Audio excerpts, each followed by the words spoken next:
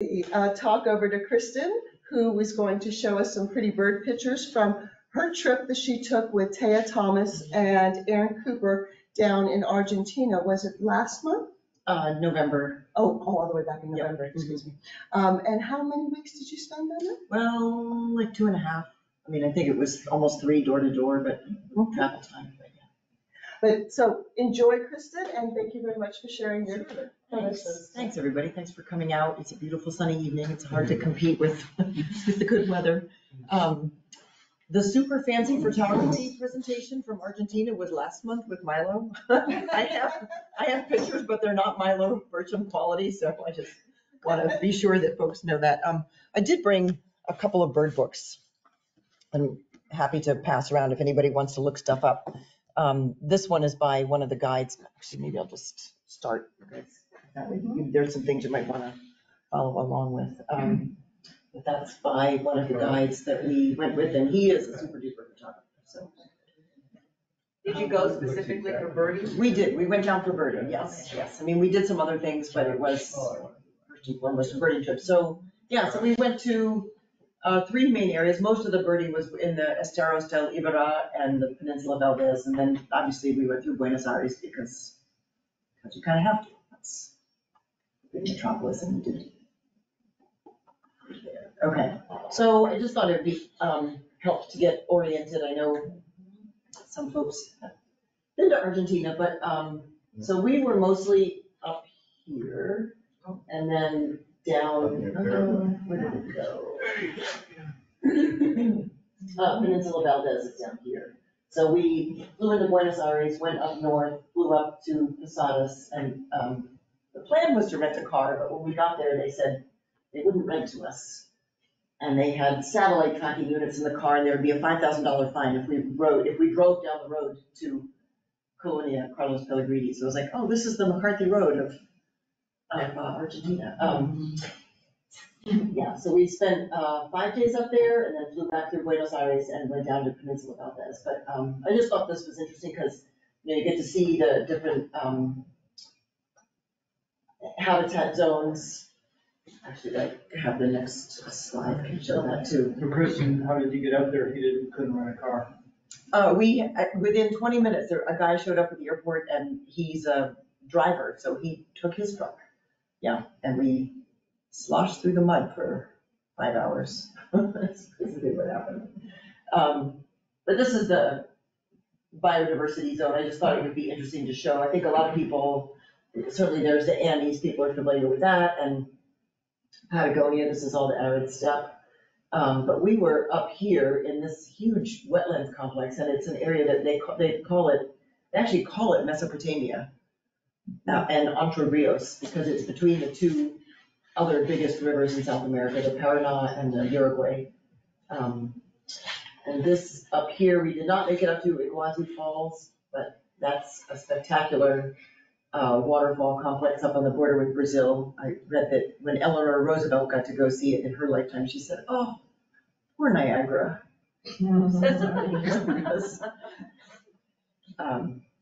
And just a couple of things that I found really interesting. I mean, we went for the birding, obviously, but we were learning about the country as we went, and they were having an election. Milei got elected. He was the one who pledged to take them off the Argentine pesos and put it on the US dollar. Oh. And I read a little bit about that, and one article said, for heaven's sakes, the European Union is one of their biggest trading partners. They should go to the euro, not the dollar. Why would they do that? And we did see all the cars were like Volkswagens and Fiats and Renaults, and I don't remember what else, but I was like, okay, all European cars.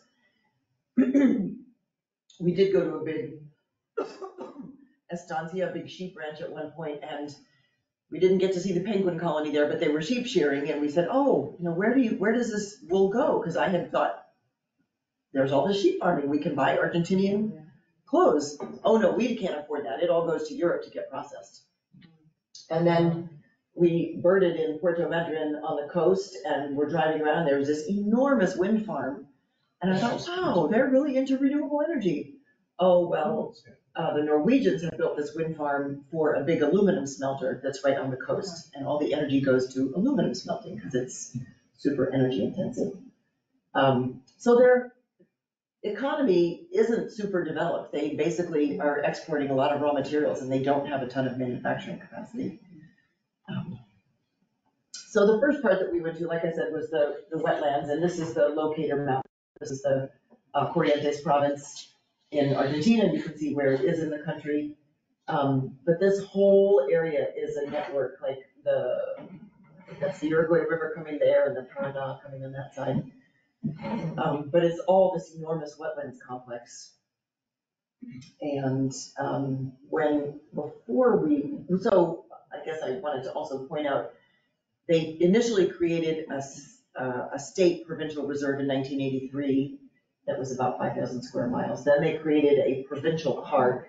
And then this US conservationist, Douglas and Kristin Carpenter, who were co-founders of the North Base and also involved with Patagonia, they started buying up parcels. And in 2018, they turned over huge tracts of land to Argentina to create a national park. And part of the work they're doing is this rewilding, where they're reintroducing ocelots and jaguars and tapirs, and giant otters, I think, is another one that they're reintroducing. So doing stuff bit by bit. I think they just had a jaguar cub born in captivity that they're training, so they can reintroduce it. Yeah, but anyway, that was just my way of introducing the area a little bit. So we went down, we got to the airport in Posados. We couldn't rent a car. Ruben El Alaman, Ruben the German, showed up. He's Uruguayan, but with bright blue eyes and speaks Spanish, and gave us a ride. And that's kind of what he does. He does, I don't know if guide is the right word, but he's a driver. He transports folks. And he drove us down this dirt road that, like I said, it took the better part of 5 hours because it was so muddy. And half a dozen times I was sure we were going to end up in the ditch. But we passed some great sights along the way. He was a terrific guide. He knew all the birds. He would stop and show us all kinds of things, and he told us all kinds of stories. And so anyway, it was really enjoyable. It would have been a lot duller if it was just the three of us and we were not learning as we go. So this was a guide that you just like faded, got it? The rental car company called him. Yeah, but it wasn't something that you had We have not planned. set it up, no. Yeah. I mean, it's like, I was thinking, okay, international travel, how to make decisions on the fly. And this is, what do you do when your plan things don't go to plan? What luck though that you've got a guy who's a birder. Yeah. Well, I mean, he's not trained as a birder, but he's just learned a lot, and he's just super enthusiastic about sharing stuff. Oh, that's nice. Yeah, it was great.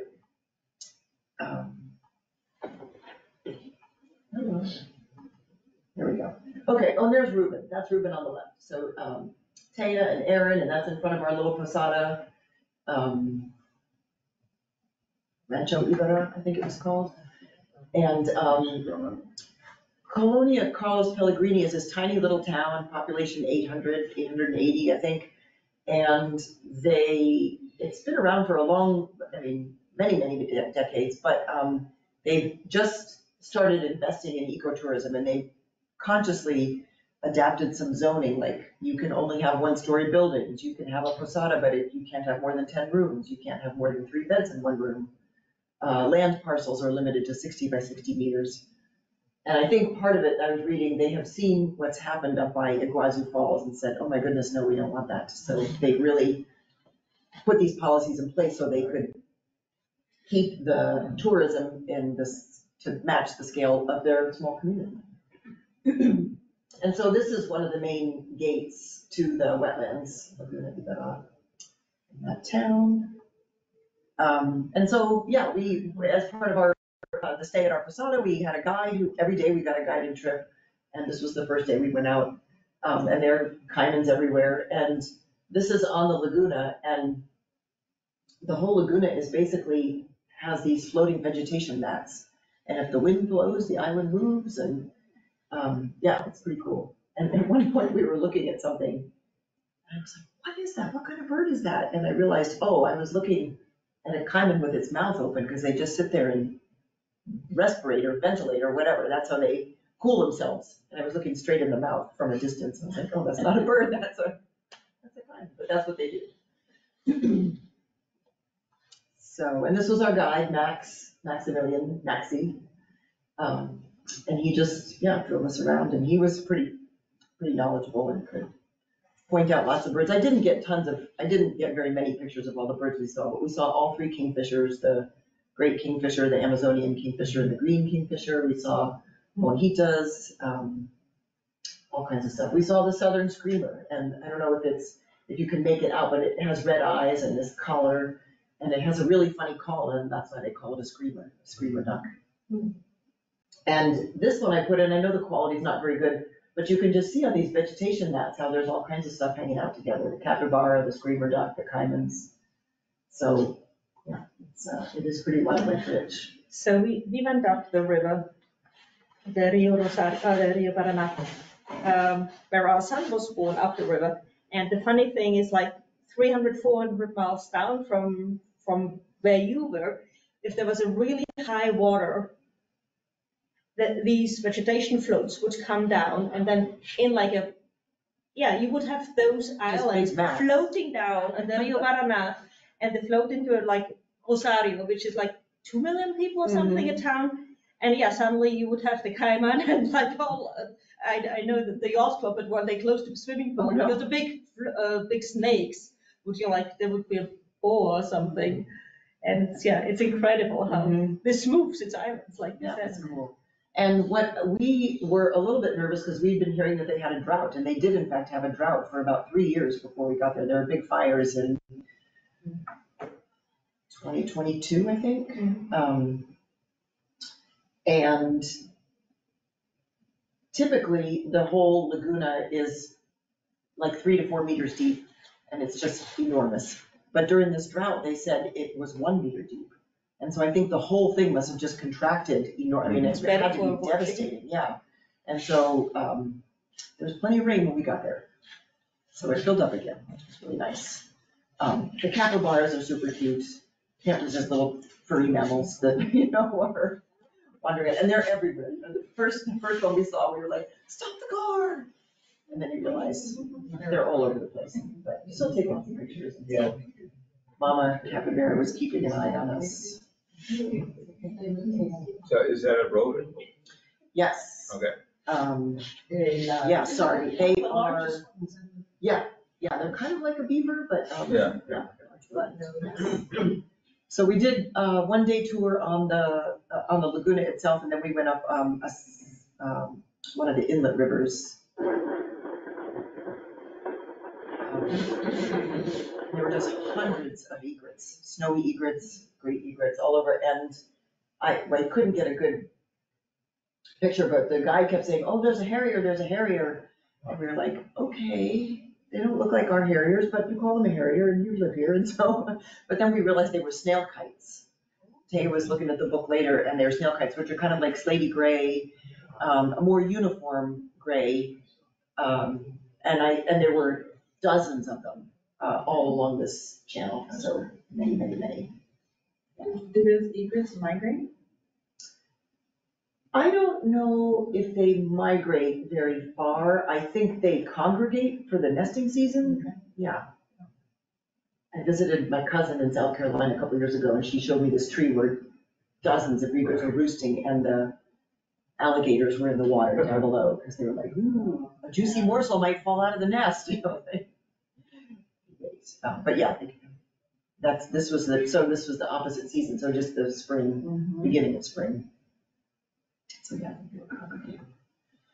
And then we went so that was on the laguna itself. Third day, I think we went to the national park, and just right inside the gate. And this was a day with a guide, and he was terrific. And so we go right inside the gate, and boom, there's the strange-tailed tyrant, which is a really emblematic bird. It's the one that's on the cover here of this Things Argentina book, which maybe you want to pass it around. But it was so cool to watch. It's a female.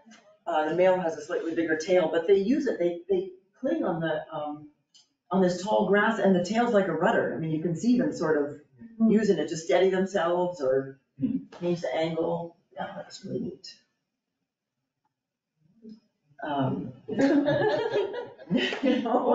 Wildlife is everywhere.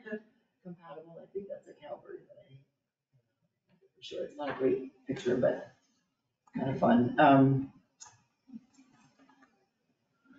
The hornero is the national bird, and they're everywhere too, and that's their nest. They make this waddle. Oh, that's not termite. No, that's the hornero nest, yeah. So, they're pretty common. Huh. Hey, go that way to the bathroom. Right. This is not the greatest image, but it is a vermilion flycatcher. Oh. Yeah, okay. and I should say, most of these pictures are not mine. This one I'm sure was Erin's. Erin and Taya took a lot of pictures and they're, yeah, this was on the road on the way down to Colonia Carlos Pellegrini. We stopped at a little school. So when you're driving down there, you're driving through ranch land, which is why we saw the gauchos. And it was about halfway, so we stopped so we could use the bathroom. And I think it's where the kids from the ranches, all the kids will come in for the week and go to school and then go back home on the weekend. And there was one family there and a couple of kids, so we stopped and talked to them for a little bit. Yeah, that was neat. This is, I think a tropical kingbird. I can't remember. I saw a lot. But anyway, that was a lot of variations on this theme, working up to like starting at this size and then getting up to the Great Kiskadee. And they all have yellow, a little bit of black, a little bit of white. This is the saffron finch, which is a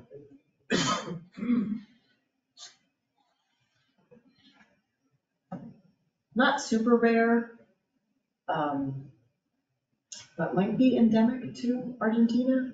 I don't remember for sure, but yeah, it just got that little bitty orange crown and yeah, that was neat to see. Also got to see, so one day we went to, well this was with the same guide with whom we saw the strange-tailed tyrant, but we got to go to another wetland complex and there were huge flocks of ibis, bare-faced ibis and white-faced ibis. Oh, okay. Enormous flocks and lots and lots of swallows, different kinds of swallows, but this is the black-bellied whistling duck that perched ever so nicely for us right at the top of a pier or a snag. Yeah, so that was really cool. So that was Ibarra, and then we went to the Peninsula Valdez, and so the communities, Puerto Madryn is down here, Puerto Pyramides is right there, and San Antonio Oeste is up here. So we spent about a week in this area. We did a day of guiding, we did a day where we just drove ourselves, we had a rental car and drove around the peninsula. And then when we went up to San Antonio Oeste and Los Grutas, we met up with Mirta Carabal. I don't know if she's a friend of Erin's from all of Erin's work with Crimby and the networks down there. Yeah, so that was really neat to get to bird. Yeah, she's a great person to travel with down there, huh? She's got the connections, yes. Quite a bit, yeah. And this area in here is known for being a southern breeding ground for southern right whales. There's a lot of, and there's a lot of whale watching in that bay. And we could see whales just from the shore. I mean, we didn't actually ever end up going out whale watching. It didn't work out timing wise, but I remember saying something to Taya about whale watching. She goes, I see whales all the time. And I was like, well, I don't. Like they're southern right whales, no? What's that? They're southern right whales, Yes. humpback, so. Yeah, right, exactly. Yeah, It's different, yeah.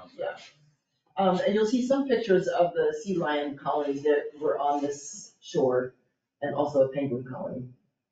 But you didn't see the orcas? We did not see any orcas coming on the beach, yeah. Yeah, that's what, this area is also known for when the seals are pupping and have seals on the beach, the orcas are doing their stealth hunting. Although I think, how does a giant animal, it's not really stealth hunting because you can see them coming, but somehow They're quiet. they're successful. I can answer that question, I'll try to do it briefly. It's really interesting, different types of orcas have perfected different hunting strategies in different parts of the world. And in this type of scenario, am I correct? You've got long sandy beaches? Yes. Right? So the whales, like, will come up along the beach and they see a pup not paying attention and he's close to the water, and they'll actually wave them right out. They'll use the water, they'll rush the beach and create a wave of water, or actually grab it and wash it in. And then they'll wiggle themselves back into the water. It's pretty amazing. They don't teach themselves. Figured out how to do it. Yeah. So just to show that, so this is in Puerto Madryn, and yes, southern right whales. That's what the area is known for. There's a lot of whale art. There's a whale sculpture. There's obviously murals. So yeah, it's very much part of their identity in that community, which is pretty neat. And some terns, royal terns, I think. I looked it up. Yeah. Yeah, I think it's the royal terns there. We did see at the Bahia Bustamante, when we went further south, we did see snowy capped, is that what they're called? Snowy, I think that's what it is, snowy capped terns, and South American terns. So there's, yeah, a lot of diversity. And this is up in Las Grutas, which means the caves, and you'll see why in a little bit. But again, we met up with Mirta Caraval, who's Erin's friend, and Mirta's friend Carolina, who teaches art in the grade schools, and she and her students painted this mural. So it was really fun. It's like 2 blocks long, and like has other segments of it, but it was kind of neat to, I think just because we have the Shorebird Festival here, I think I felt like, oh, these are our people, you know? And that's a big part of the work, I think, that Erin is doing through the Forest Service, is trying to support other conservationists and other bird advocacy groups in South America on the communities along the flyway, so that they can also be protecting this habitat. Because what we're learning is there's critical stops for foraging, and I think they're also learning a lot more about habitat types and what birds need at those different life stages at those habitats, at those stopover sites. So, yeah, so Erin and Crimby, and there's another, it's not Wizard, there's another name, but they've done a ton of work to try to nurture and cultivate and support these local conservation efforts and bird festivals in South American communities to help preserve habitat. Yeah, so that's another part of it. It's pretty fun. And this is one of the beaches. This is Las Grutas. I don't know that I don't think there was a seal colony in this area, but it's a beautiful, beautiful beach. And this is part of that, the north part of the Gulf of San Matias. We looked to the north of the peninsula that I showed the map of. And they have a lot of burrowing parakeets who are chattering away all day long. Yeah. In the brush, and this is their burrow. So these are the cliffs on the beach, and the town is named Las Grutas, which is the cave. Yeah, it was really cool. So they actually, that's their home. And so this was early in the morning, I think it's one of Taya's pictures, but yeah, they're kind of just getting going, coming out of the burrow, and then they go take their bath. You know, this is the drainage coming down the street, going down into the beach, and they're all just in there chattering and drinking and bathing. And yeah, it's really cute to see, kind of part of their daily routine. And this was us over, there's a big channel behind us. You can see those are big fishing boats, and this was, I don't know, 9 in the morning, maybe 9:30 or 10. And I think we went back later that afternoon, and all of those boats were floating. Like the whole tide came in and filled up that channel. So, yeah, just some of the artwork. And so, yeah, that's Mirta on the left, Taya and Erin and myself. And just what we were seeing in the channel, a bazillion shorebirds, which is, like I said, there are people similar to what we see here when we at the Shorebird Festival. And this, I took of Mirta because she's involved with this group. They're proposing a pipeline from interior, in the further inland to come to the coast in the Gulf. And she's working with a group saying, let's not spoil the whale habitat and introduce these potential contaminants. So this is just a map. I just thought it was interesting, showing where the proposed pipeline would go and where it would come to where they want to build an oil terminal in the Gulf of San Matías. That's an oil pipeline. Mm-hmm. Yeah, proposed, yeah. Mm-hmm. Yeah, I don't think the terminal is under construction, so I don't know what's happening with this now. And this is Puerto Pyramides, the little town. It's kind of like, has anybody seen Doc Martin? Does anybody watch that show on PBS? This is sort of like the Latin America Doc Martin town. I feel like, it's just seaside. There's the whole town kind of built around the one shingle of beach where all the whale watching boats go out, and I'm sure there used to be fishing boats. Maybe there still are some fishing boats. And we did see a lot of times these protest signs saying no to mega mining. And I don't know if that's the same thing as the oil development, or if that's, I think there's a different mine being proposed that they're protesting. So, and guanacos, lots and lots of guanacos. I'm sorry that the picture is not great quality, but they were everywhere on the side of the road, and you did have to slow down. And yeah, you think that they would dart across the road, but no, they see you coming and they kind of slow down. Like, hey. But yeah, they were everywhere. I know people eat them. We didn't end up, it wasn't ever offered to us, but it's pretty common. Yeah, but they're neat looking animals. And this is what you were talking about, Kate. This is the coastline of the Peninsula Valdez. So yeah, and these are some seals hanging out there. It just was really interesting, these rock striations. I don't know if that's from glaciation, I would guess. But it was interesting because this is about what it looked like when we got there. And I remember turning around at one point, and within, I would say 15 minutes, the tide came in and it was all covered up. So yeah, it's super shallow for a long way out, and then the tide comes in and windy. What's that? And windy. Yes, yeah, very windy.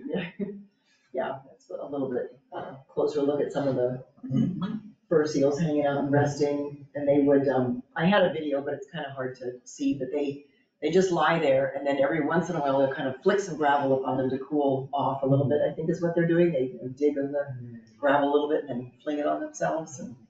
But it wasn't super hot that day, but it was windy, and we were all bundled up. So we were bound and determined to see penguins. And I think that this might actually be a penguin. It was pretty funny because I think Aaron took this picture, but we got out of the parking lot and it's pretty empty looking and sandy and bare. And so we get out the spotting scope, and this is the wire right here. We're limited to where we can go. We're not supposed to go outside of the little parking area. And I think Taya spotted a penguin. She was just dying to see a penguin. This was like later in the day. She was like, we do this whole trip and I don't see a penguin here, I'm gonna be so disappointed. So we get out of the car, get out the spotting scope, and she's looking, and Aaron goes, come here, Kristin, come here. And we come around and there's the penguin right below us before she even got to see it. So, but we did see.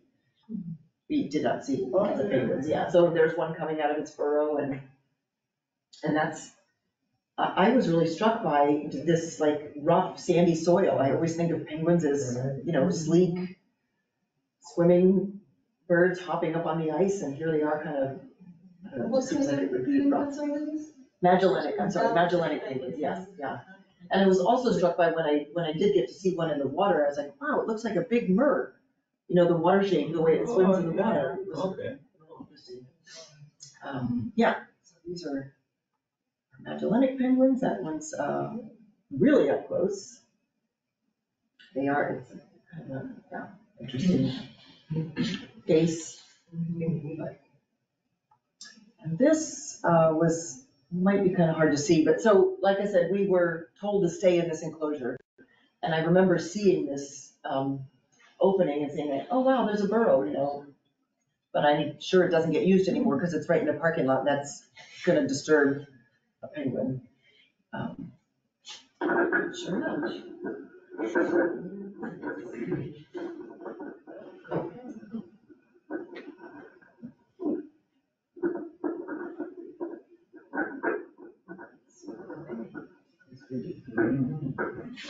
So what was the temperature?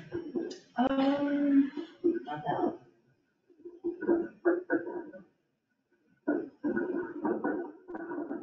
I guess low 60s, high 50s. Yeah, I mean, I think I had on a skirt that day, but it was just windy, you wanted to, like a windbreaker and.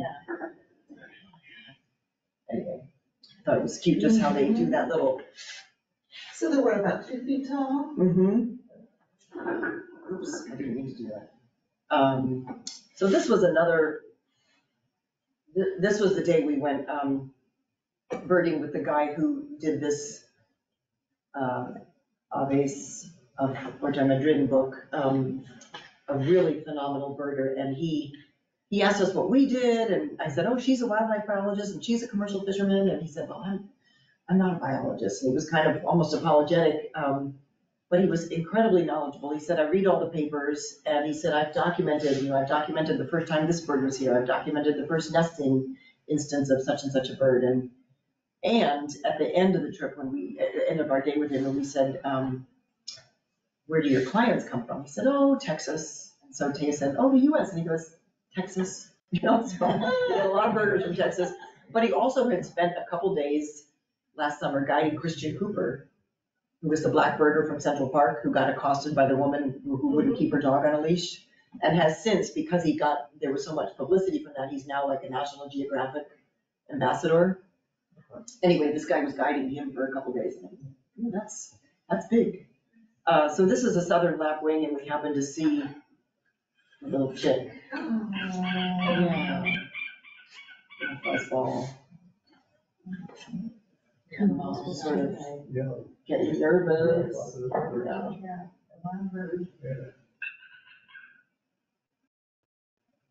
Yeah. I didn't get a good, That was kind of cool. yeah, this is a Cenarius harrier, which was really cool to see. I realized that picture quality is not the best, but it's, but it's Super still, good, it's like a thing. yeah, it's really neat. That was cool to see. Definitely camouflaged, and all that scrubby stuff, they blend. Yeah, that was cool. Got to watch that for a little bit. So this is, the guide had taken us down to a lagoon, and, I think because we've been on the coast so much, he said, well, let's go birding in the brush. So we saw, a carbonated finch and. Carbonated finch. Is it dripping on soda pop? Pardon? I was like, I don't know why. I just thought I don't know if that was part of the translation to English, if that's how they ended up with that, but yeah, it was a really interesting name. I was like, it's busy. Yeah. But we also saw lots of flamingos, so many flamingos, which is really cool. And then you can see there are lots of ducks too in the lagoon. Yeah, but the flamingos were really cool, and they were so orangey. I just was really struck by the color. I think this was a sewage lagoon, so some additional excess nutrients in there, but it made them pretty happy, so. Yeah, so lots of flamingos. Yeah, they were cool.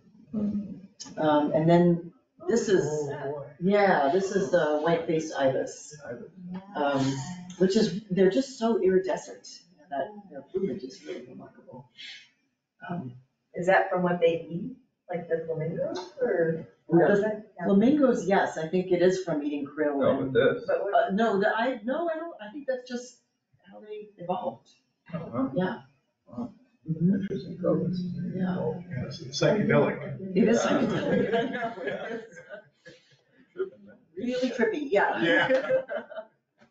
Yes. So this was, if I remember right, this is when we were birding kind of toward the end of the day. This was just like a little, a small pond in the city, in a public park in Puerto Madryn that he took us to, but it's pretty popular. Brown-headed gull and some other shorebirds, but this guy, even though it's not as crisp as it could be, but that was kind of neat to see. That was a new one. He looks funny. Yeah. Yeah, kind of. But, yeah. And we got to see a stilt along with the ibis. It were several of those. That was cool. So more assemblages of different kinds of shorebirds. I think some of these are yellow legs. Better yellow legs, probably pectoral sandpiper, the one, right, right. Yeah, oh yeah, the beak, right. Yeah, I was definitely the weakest link in the birding. I'm enthusiastic, but I'm not as knowledgeable as Erin and Taya. Coscaroba, is that how you say it? Coscaroba swan? There's some of those in that same wetlands. And then this one I put in because it is what I wanted to see, a pectoral sandpiper. At the beginning of the day, the guide said, is there anything you guys want to see? And we found, and this is his picture. This is from the Dow. Yeah, which is why it's, yes, yeah, he's very knowledgeable. But yeah, it's interesting, just they've got that really clean break between the bar and young chest and the white belly and the two-tone bill and yellow legs. So those are some of the field marks. Yeah, but oh my gosh, when you're just confronted with a whole riverbank full of shorebirds, it's like, yikes, how do we separate the signal, or I was gonna say the signal from the noise, tell them apart, but. So then we went further south to an area called Bahia Bustamante. I don't have a ton of pictures from this, but this was an old seaweed processing plant. They had tried for years to process seaweed, and they did. They ran it for, I don't know, 40 or 50 years, I want to say. But eventually it sort of went out of business, and they've converted this whole complex into an ecotourism lodge. And so they've got some of their displays. This is a sea lion skeleton in the old seaweed processing warehouse. Yeah. And they've got a bunch of lots of other bird skeletons and other mammals hanging in that warehouse. So we went on a boat trip one afternoon, and this is, I don't know if you can make it out, an enormous male covering a much smaller female. And I actually had a video that I couldn't find, but I was like, ooh, that's so intimate, because they were really going at it. Making a lot of noise. This was a cool place. We did get to go to a penguin colony on this trip, and that was more Magellanic penguins. And they're in their little burrows. It was on a little outcrop right by the water, and lots of little, like, weathered, I don't know if they were junipers, I don't remember, they're evergreens, almost like little bonsai trees, because they're so exposed and so wind scoured. But their burrows were right in there, and you would just tiptoe around in between the brush, and the penguins would peek out at you. And, as long as we were trying to stay 5 feet away, but sometimes we ended up not being 5 feet away, and as long as you kind of, didn't disturb them, they didn't seem to be, they were pretty accustomed, I think, to seeing people walking around. So, so that's another one that we got pretty close to, So that was Bahia Bustamante. I didn't. We did see the Chubut steamer duck, and I think Taya said she saw a red knot. I think it's one of the only places in Latin, it's one of the main stopovers for red knots. Yeah. And the red knots, what is it about their population, Kate? There's some that come through here, but they. The ones that come through here go up to the Nome area, for instance, and nest in the Alpine. The ones down there, they're coming all the way from south. But there's another. Yeah, they could be coming from Argentina. Right, and then there's another population on the East Coast. Yeah. Yeah. There's 5 subspecies. Okay. Yeah, so that was Bahia Bustamante, and then we made our way back to Buenos Aires, and so yes, all of a sudden back in the city. Buenos Aires Opera House, which is just gorgeous and has lots of really pretty iron grill work and just fabulous European architecture. You can see the influence. And we did get to go to see a performance. We went to see Madame Butterfly, so we got to go inside. Oh, wow. Yeah, that was really neat. Mm-hmm. How's the acoustics in that? Fabulous. Yeah. I mean, it's a real opera house with like all the tiered Oh, boxes and five stories up, it seemed like. Yeah, that was really incredible. And then we also did some other extracurricular stuff. We also went to a soccer game, which was nuts. I mean, it was just people, the streets are blocked off except for the buses getting through to get people to the game. Oh, wow. Soccer. Yeah. That's by team colors. So this is inside the stadium. Oh, my. So this was in Boca? Pardon? This was in Boca? No, this is Independiente, is the other team, yeah, no, we couldn't get tickets to the Boca game, so we went to next level, yeah.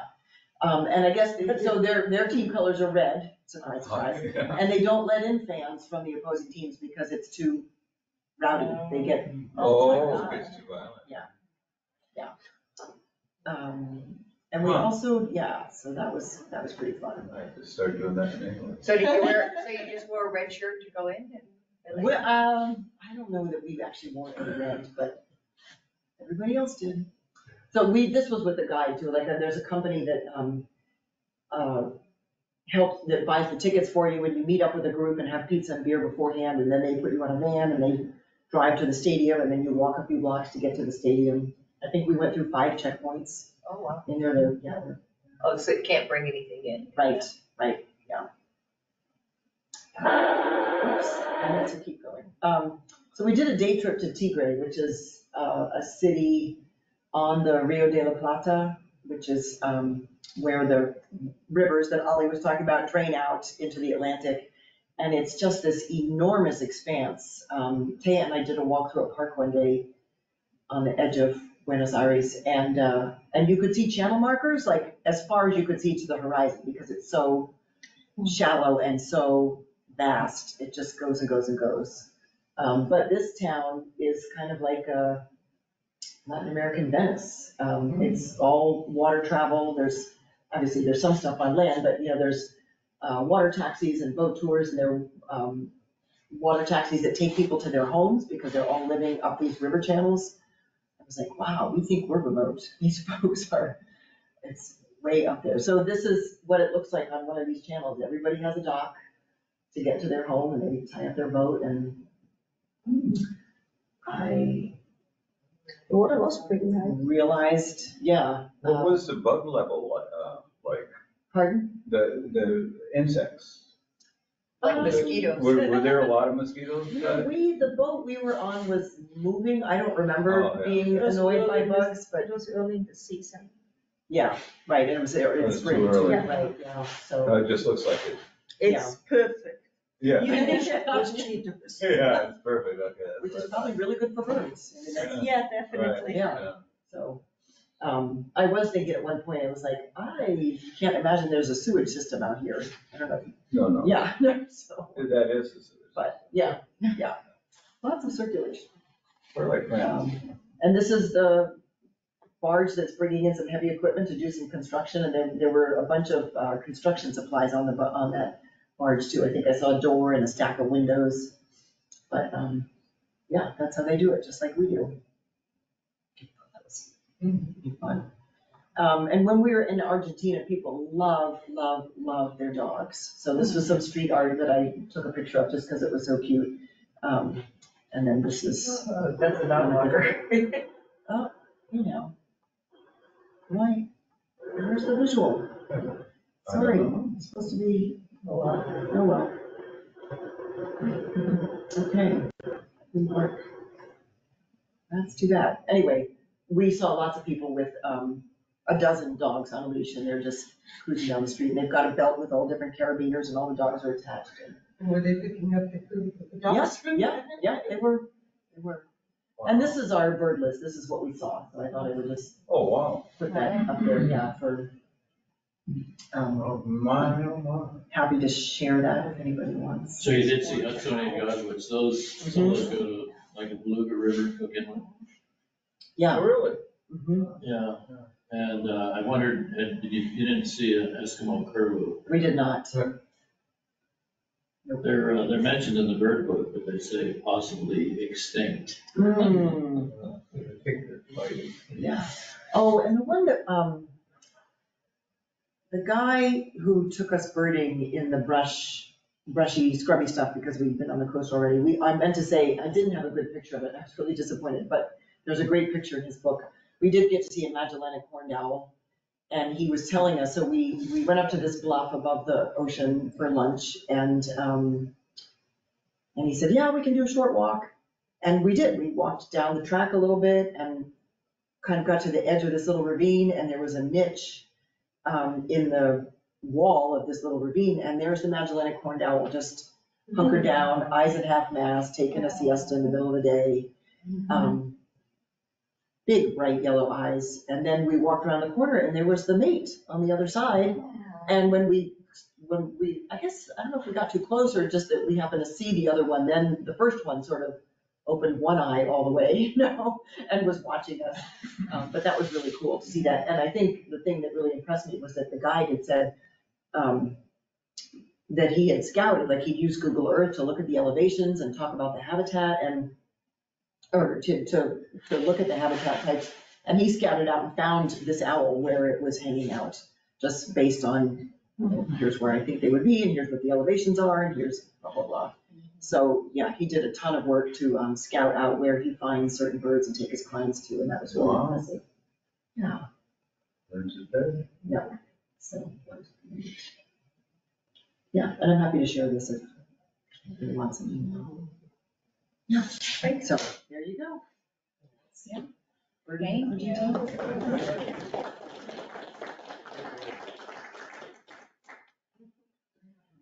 My name's just cracked me up. Roadside hawk. I know. Right, like the blackish oyster catcher. Castor. Not a black oyster catcher. Looks like